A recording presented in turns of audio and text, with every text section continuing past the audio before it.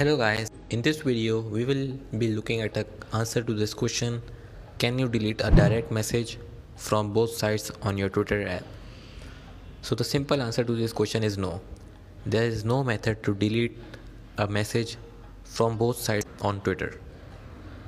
So if we open up our Twitter app and then go to messages in the bottom right, and then here you can see that I have sent a message. So if I want to delete that message, for that I need to hold the message down, and then you will see delete message for you. So this means that you can delete a message only from your side but not from the other side, and the other person will still be able to see the message.